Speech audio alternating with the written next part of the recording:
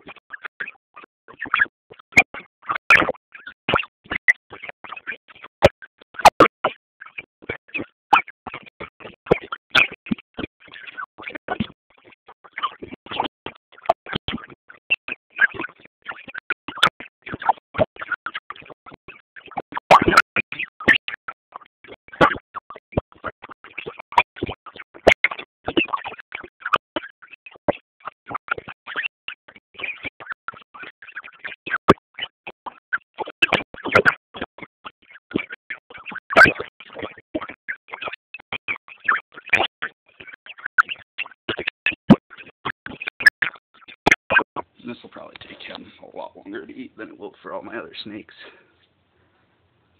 And unlike a lot of other pythons, these guys don't have pits. No heat sensing pits, so they just go by smell. That's kind of why they're crazy feeders. And sometimes they don't even constrict that well, because a lot of times in the wild they'll squish their prey up against the walls of their burrows as opposed to constricting them like a lot of other pythons. But he's not going to do too much more interesting stuff. He's going to sit there for like 30 minutes.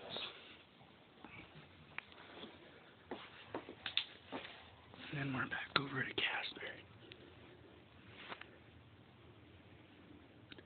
Most of my snakes don't really care what you do around or with them while they eat. They're actually really accustomed to everything. They're all pretty much education animals.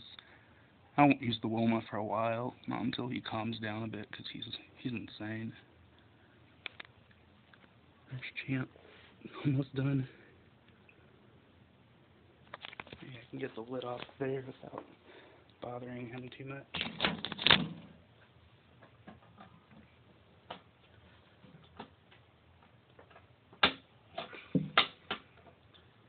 Maybe not, though.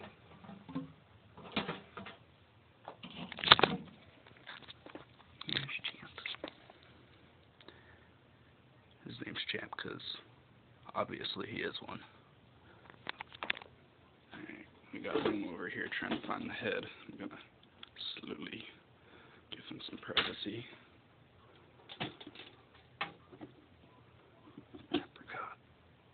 Apricot's getting it down.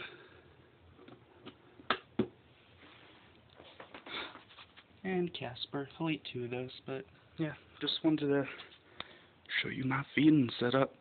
Alright, bye.